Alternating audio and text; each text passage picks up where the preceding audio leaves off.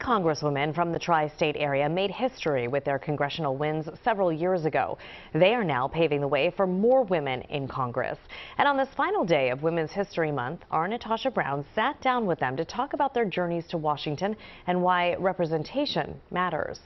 It is about equality. It is about reform. I remember when I was first running, I'd lie awake at night and say, oh, what have I gotten myself into? U.S. Congresswoman Madeleine Dean, Mary Gay Scanlon, and Lisa Blunt Rochester are forging history-making paths in Congress. What led you all into your careers in politics? In sort of my midlife, I said, I've got to run. So I had the chance to run first at a local level, then I served as a state representative, and then really was searching to do more, and then had the chance alongside Mary Gay to run in 2018 for Congress. I took about 10 days to decide. It was very much getting in with both feet, and ended up being the first woman to represent Pennsylvania in Congress in several years, until I was joined by Susan Wild and then by Madeleine Dean. To say that we're focused makes a difference. Congresswoman Lisa Blunt Rochester made double history in 2016 as the first woman and the first black woman to represent the state of Delaware in Congress. I decided I don't have anything to lose and everything to give. I'm going to run. And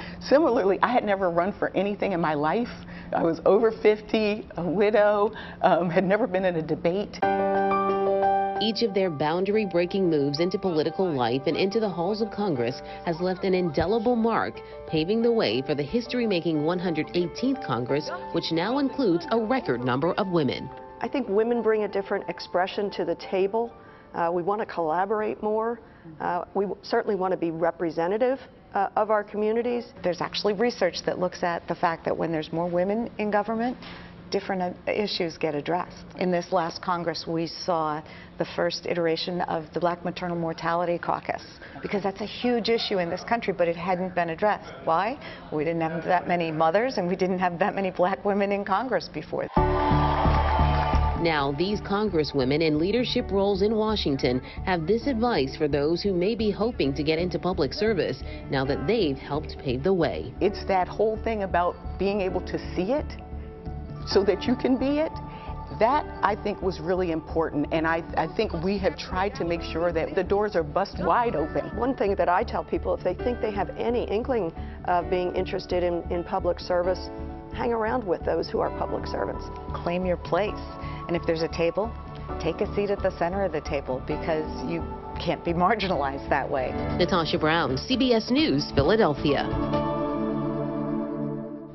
Counting both the House of Representatives and the Senate, women account for 153 of 540 voting and non-voting members of Congress. That represents a 59% increase from a decade gap.